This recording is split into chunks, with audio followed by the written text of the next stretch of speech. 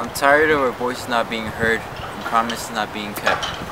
Because we come to school late, we get suspended. Because teachers don't want to teach, we're not reaching our full potential.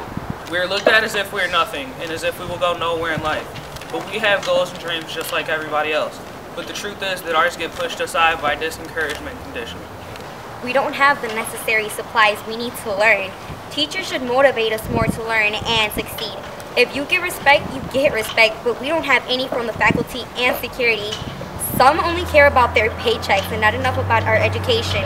We want our voices heard in any decision-making process that will affect us as students. We need stability in our classrooms and more prep for college. Stop selling away our schools and improve what we already have. We demand a voice. We need a voice, so let us be heard.